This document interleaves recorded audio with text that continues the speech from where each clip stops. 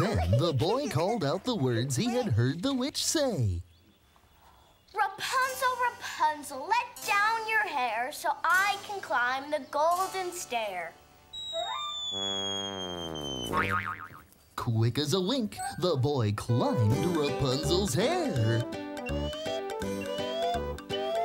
There we go. Hi. Wow, your hair is really amazing. Oh, thank you. What's your secret? I use baby shampoo. Oh. After that, the boy came to visit Rapunzel every day while the witch was gone, and he hoped that someday he could think of a way to bring Rapunzel down from the tower.